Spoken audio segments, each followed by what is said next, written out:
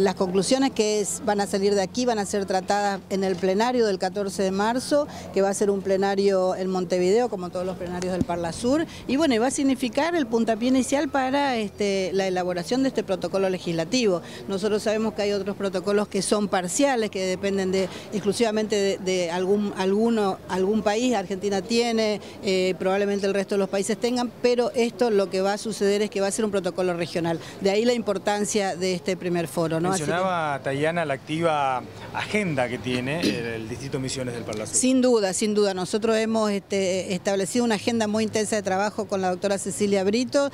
Hemos hecho un foro de género en Buenos Aires con una participación muy importante, no solamente de parlamentarias del Frente para la Victoria, sino de UNA y de Cambiemos, que también va a ser elevado al pleno del Parlasur. Y bueno, instalando agenda, ¿no? Instalando agenda de los temas que son importantes y que nosotros estamos convencidas que es el Parlasur el que los tiene que tratar y los tiene que proponer.